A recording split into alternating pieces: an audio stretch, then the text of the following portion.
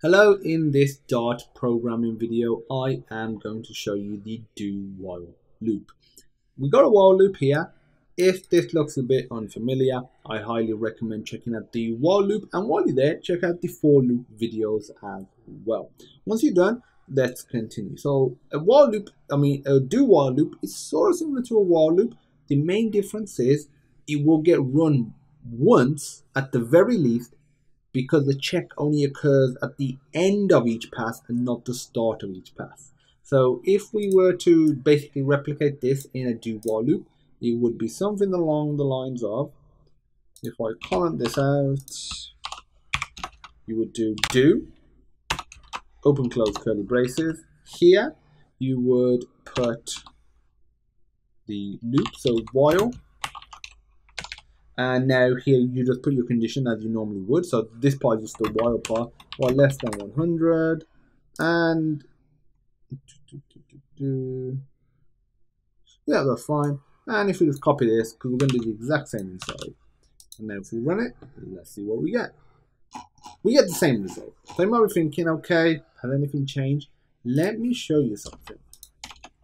If I do I equals, actually in here I'll use a different variable, so I'll say int x equals 0, and so it's going to be x times x, it's going to be x plus plus, and while x is less than, let's do it less than 5, just so it's easy to scroll through the console log. But apart from that, that's the only reason I'm doing 5.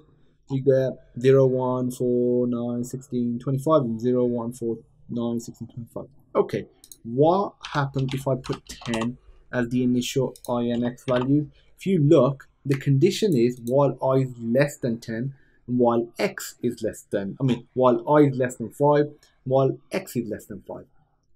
They're both 10, so technically they shouldn't run, but they do. It is the second one that runs. And to prove that is the case, I will comment out this one, run it,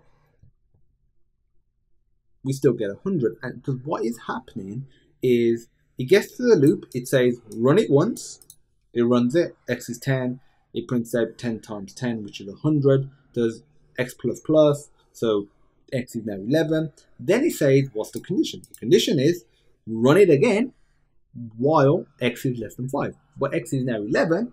11 is not less than 5 or equal to 5. Therefore, we're not going to run it again. So if you need your application to do, to run, at least once, the actual code in the loop, then the do while loop is great. And if you need it to run multiple times potentially afterwards, that's what the do while loop is for. So for example, what you might want to do with this is, if you're getting input from the user, you want to get input at least once.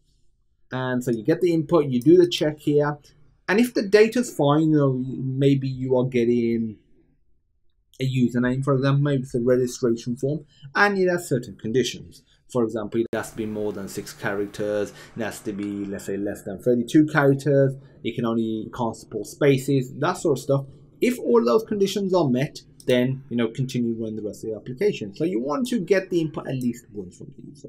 But if the conditions or the conditions are false, then you just keep running it till you basically get the right data that you are looking for. So that's where you might want to use a do while loop. So that's it for the do while loop. If you have any questions, feel free to put me a message, and as usual, I look forward to seeing you in the next video.